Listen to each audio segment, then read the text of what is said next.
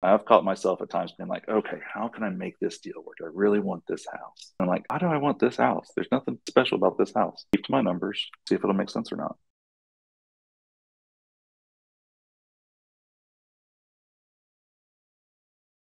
The message is, you had to start somewhere, right? You had to start at your one rental property, and you defined your criteria.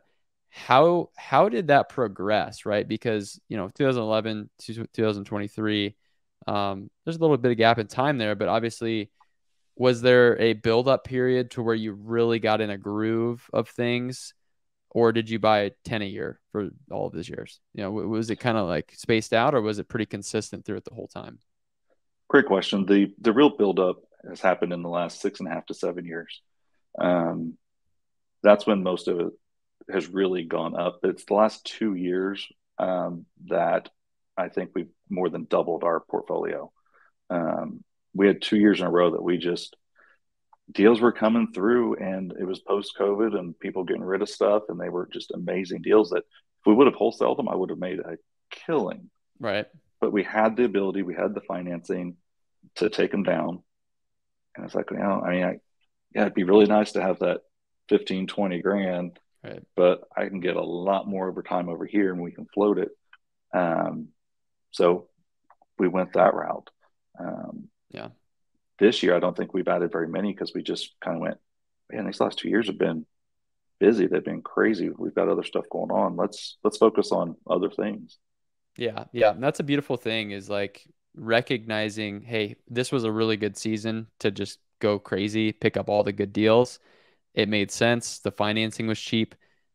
This is a little bit different of a season, right? And then obviously you Mm-hmm. have another project, which we'll talk about, which is how anybody here listening today can really automate your REI business.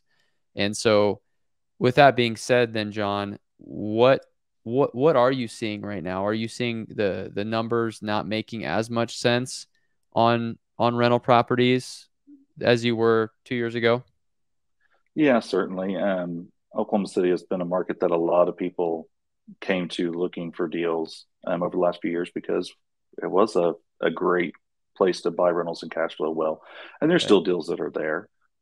Do they cash flow as well as they did before?